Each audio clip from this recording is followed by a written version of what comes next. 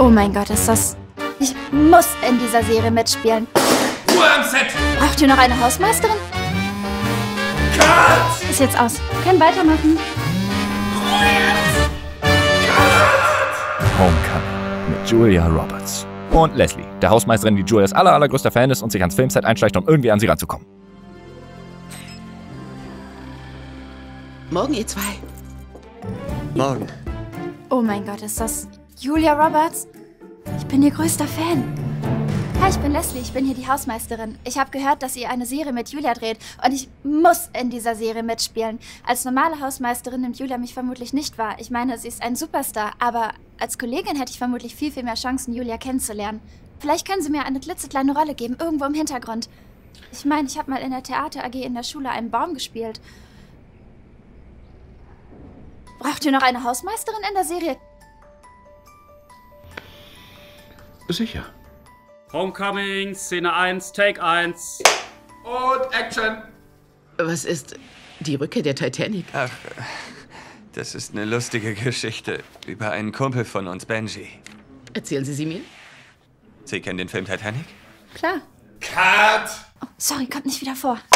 Titanic? Ja. Okay, also, das war Benjis absoluter Lieblingsfilm. Der war nicht zu toppen. Gibt es nicht. Cut! Psst. Oh, sorry. Leslie sagte, naja, die Fortsetzung von Titanic, die Rückkehr der Titanic. Benji darauf, wovon redest du, verdammt? Und Leslie antwortet, also ich dachte, du hättest ihn gesehen, weil doch Titanic dein Lieblingsfilm ist mit den gleichen Hauptrollen, aber mehr als 10-mal so gut. Ach, das ist ein Scherz. Cut! Benji lässt das den ganzen Tag keine Ruhe und dann abends geht er ins Internet. Und dann kommt er zu uns und sagt, Unsinn. Im Internet gibt es nicht den geringsten Hinweis auf die Rückkehr der Titanic. Und Leslie antwortet ganz locker, klar, wie auch, ist ja ein Independent-Movie. Quatsch. Cut! Oh, das hat Benji geschluckt? Und ob er das hat. Oh nein. Das ist ja mega. Cut! Ruhe da hinten jetzt! Oh, verdammt, ihr müsst gar nichts sagen. Morgen wird's besser, versprochen. Homecoming, Szene 6, Take 3. Und Action! Wie fühlen Sie sich damit? Womit? Mit dem, was passiert ist? Mir ist das etwas peinlich, Warum? weil ich die Kontrolle verloren habe über mich. Er hat Sie geschlagen. Geschlagen, Frechheit. Das passiert uns allen mal, mir auch. Wie passiert es bei Ihnen? Okay, hier ist ein Beispiel. Ich würde das nicht wirklich tun, aber da steht so ein Tisch in meinem Zimmer. Sorry, das ist mein Handy. Cut! Ist jetzt aus. Können weitermachen. Und bitte. Oh, sorry, das ist meine Mom. Ich muss rangehen. Hi, Mom. Ich hasse es nicht! Mittagspause! Oh, Mom, es gibt Essen. Ich rufe dich später zurück, okay? Ciao. Alles Amateure! Mahlzeit. Spitzen-Catering, oder? Du, Julia, darf ich Julia sagen? Sicher.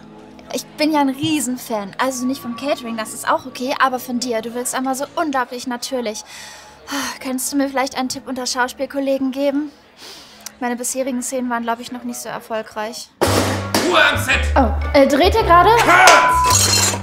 Oh, wo ist denn diese blöde Rohrzange? Cut! Julia, willst du auch einen Riegel? Magst du Erdnuss? Boah, Pömpel ist auch so ein lustiges Wort, ne? Cut! Julia, soll ich dir einen Witz erzählen? Egal wie Fisch du bist, Helene ist Fischer. Cut! Vielleicht können wir mal zusammen Improvisation üben. Tankstelle? Einkaufsladen? Kleines Café. Okay, also wir tanken bei der Tankstelle, kaufen einen im Einkaufsladen und im Café trinken wir... Sagen wir machen was ganz Verrücktes und trinken Tee im Café, damit am Ende auch noch mal was Unerwartetes passiert. Wo wir dann einfach verschwinden. Plot Twist! Oh mein Gott, Julia, du bringst diese Aufgabe auf ein ganz neues Level. Wir verschwinden, weil wir von Aliens entführt wurden. Keine Jobs. Arbeitslos im Weltall. Guter Titel. Oh mein Gott, wir sollten das aufschreiben und verfilmen. Wie viele Leute kommen schon auf so grandiose Ideen? Und dann reisen wir durch die Galaxis. Vielleicht als Anhalter. Wer weiß, wie viele Sterne in der Milchstraße auf uns warten. Ein paar Millionen? Oder Tausende. Dann geht's raus zum Bach und wir Zum Bach? Ich dachte, wir sind im All. Gehen wir schwimmen? schürfen. Naja gut, wir könnten auch nach Gold schürfen. Genau, wir sitzen da am Bach, ganz entspannt. Und waschen Gold. Bis wir genug haben und reich sind. Ich verstehe, was du mir sagen willst. Selbst in schwierigen Situationen muss man sein Gold suchen.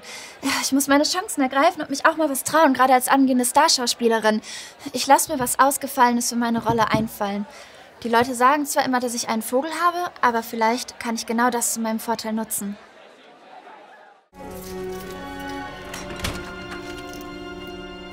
Guck mal, ich nutze meine Schwäche. Ich habe einen Vogel. Ich verstehe, du bist schockiert, aber womit? Mit Recht. Pinguine hatten sie nämlich leider nicht mehr, aber ist ja auch egal. Kann ich vielleicht eine Sprechrolle haben? Gefeuert. Entlassen Sie mich jetzt als Hausmeisterin oder als Hausmeisterin? Das können Sie Julia doch nicht antun. Wir sind ein Team. Sie freut sich doch, dass ich dabei bin. Sie ist das Yang zu meinem Ying und der Pit zu meinem Brett. Ich meine, das mit dem Pelikan hätte ich mit dem Regisseur absprechen können, aber ich habe noch andere Talente. Ich könnte das Catering machen oder die Kostüme. Mögen Sie Fischstäbchen? Danke, dass Sie den langen Weg auf sich genommen haben. Danke für gar nichts. Du bist auch gefeuert als Vogel und nicht als Vogel.